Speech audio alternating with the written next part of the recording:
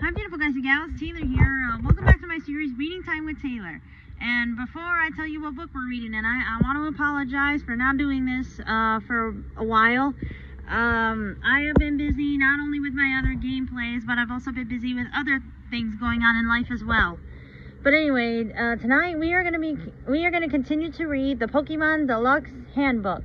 And I scouted ahead, and I'm actually going to be reading two sections because both of these sections are fairly short.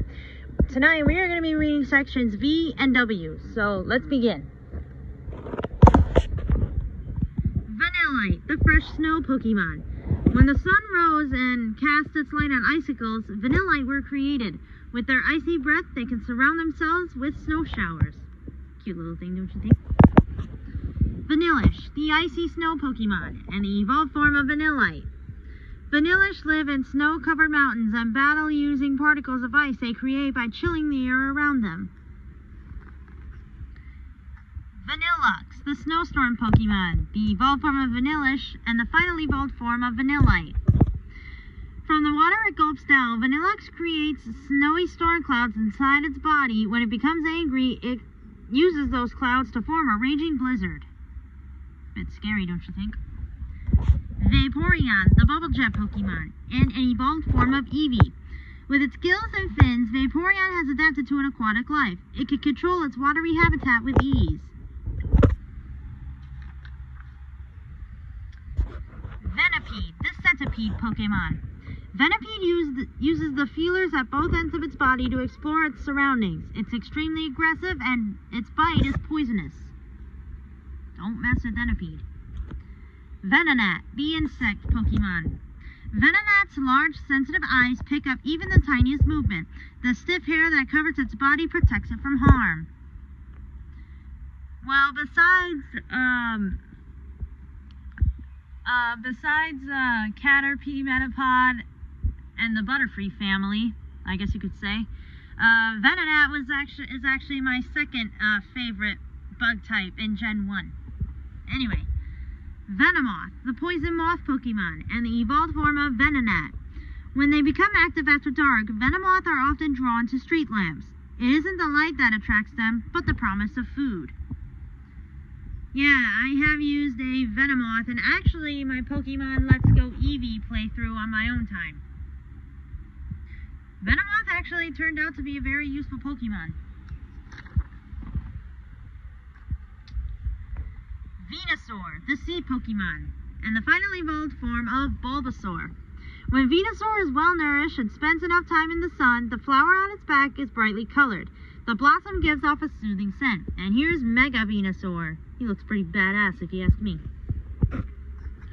Vespiquen, the beehive Pokemon, and the evolved form of a female Combee. Vespiquen controls the colony that lives in its honeycomb body by releasing pheromones. It feeds the colony with honey provided by Combee. Yes, I found out that you only get Vespiquen if your Combee is female, which kinda makes sense if you think about it, but also it's kind of stupid. Anyway, Vibrava, the vibration Pokemon, and the evolved form of Trapinch. Vibrava's wings aren't strong enough to fly very far, but it can vibrate them to produce ultrasonic waves that could give anyone listening a bad headache. Oh dear.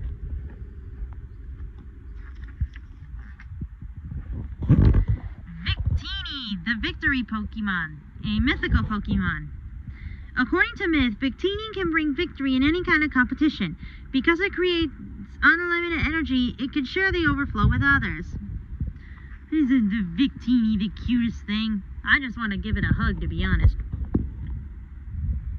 Anyway, Victory Bell, the flycatcher Pokemon, the evolved, and the final evolved form of Bellsprout.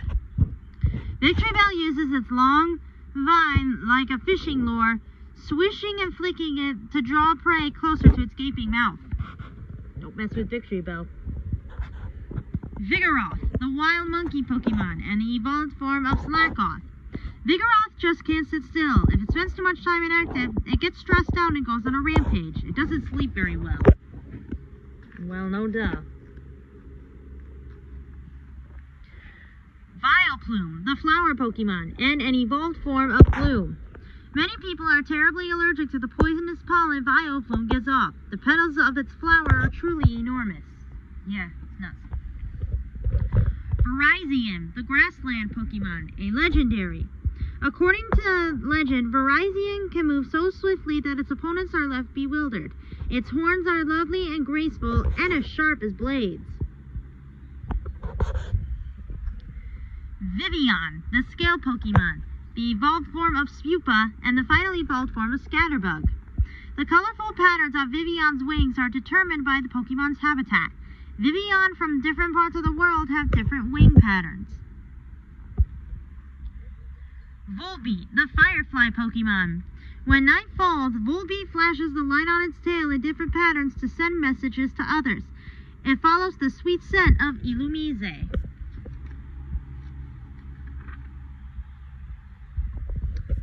Volcarona, the sun Pokemon, and the evolved form of Larvesta. The scales that cover Volcarona's 6 wings are like embers, and it scatters them to engulf the battlefield in flames. Its fire shines as bright as the sun. Now, Volcarona is a really good Pokemon to use, but unfortunately I had to catch it. I got to catch one so late in the game, you know, it was kind of useless, but it still had some pretty good moves. Voltorb, the ball Pokemon. Voltorb looks a lot like a Pokeball and was first spotted at a Pokeball factory. What's the connection? Nobody knows. Vullaby, the diapered Pokemon. Vullaby's wings aren't yet big enough to carry it through the air. The bones it wears around its lower half are gathered by Mandibuzz. Vulpix, the fox Pokemon. Vulpix starts its life with a single tail that splits into 6 as it grows. The fire inside its body is continuously burning. Alright, time for Section W.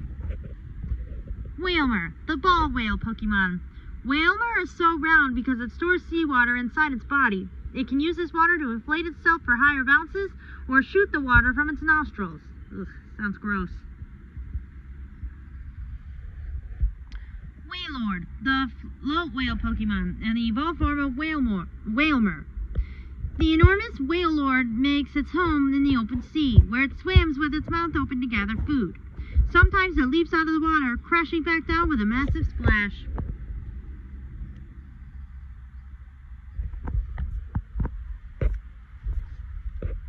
Walrein, the Icebreak Pokemon, and the final evolved form of Spheal. Walrein's giant tusks are capable of smashing through icebergs. Its thick blubber keeps it warm in frigid seas, and it's great for fending off hits in battle.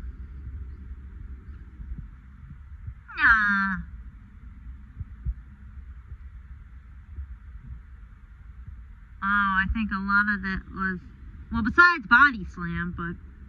Oh, I'm thinking of the... It was either the first season or...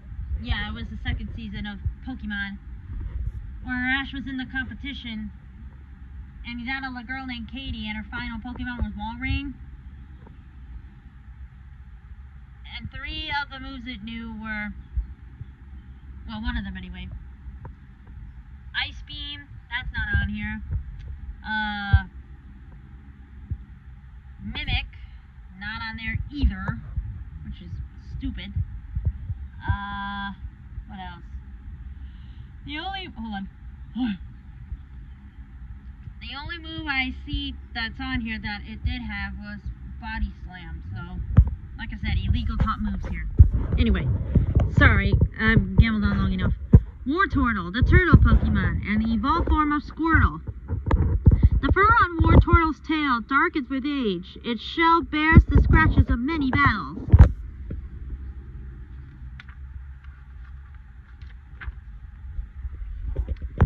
Watchog, the lookout Pokemon, and the evolved form of Patrat. Watchog can make its stripes and eyes glow in the dark. Its tail stands up straight to alert others when it spots an intruder. Excuse me. Weavile, the sharp-clawed Pokemon, and the evolved form of Sneasel. In the snowy places where they live, Weavile communicate with others in the area by leaving carvings in tree trunks. They work together to hunt for food. Weedle, the hairy bug Pokemon. Weedle's sense of smell is excellent. With its large red nose, it can sniff out the leaves it likes best. Nice. Weepinbell, the flycatcher Pokemon, and the evolved form of Bellsprout. The hooked stem behind its head lets Weepinbell hang from a tree branch to sleep. Sometimes it falls on the ground during the night.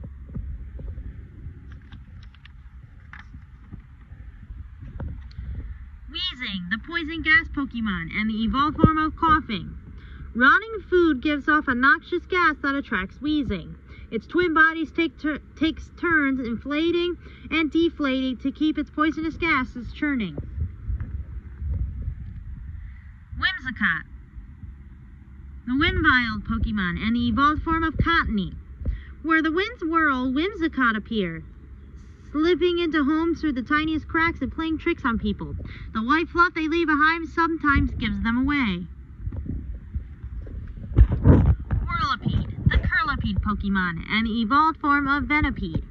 Covered in a sturdy shell, Whirlipede doesn't move much unless it's attacked. Then it leaps into action, spinning at high velocity and smashing into the attacker. Ouch. Whiscash, the Whiskers Pokemon, and the evolved form of Barboach. If you get too close to a pond where a Whiscash lives, it might thrash so violently to protect its territory that it sets off an earthquake.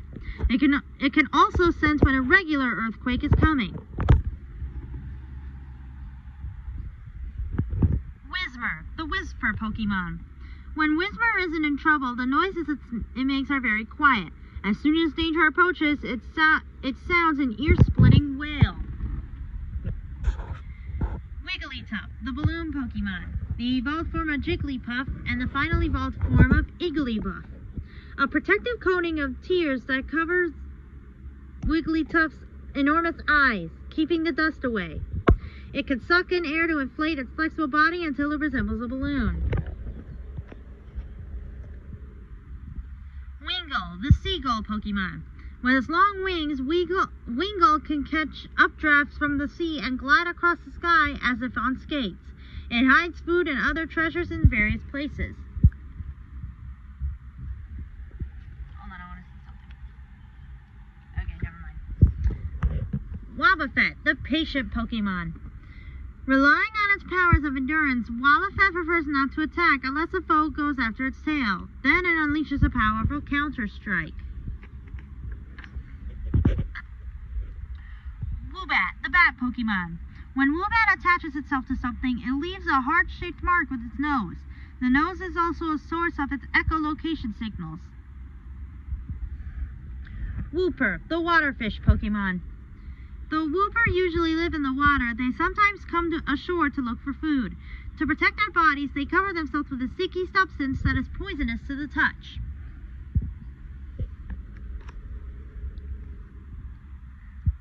Wormadam, the Bagworm Pokemon, Plant Cloak, and the evolved form of a female Burmy.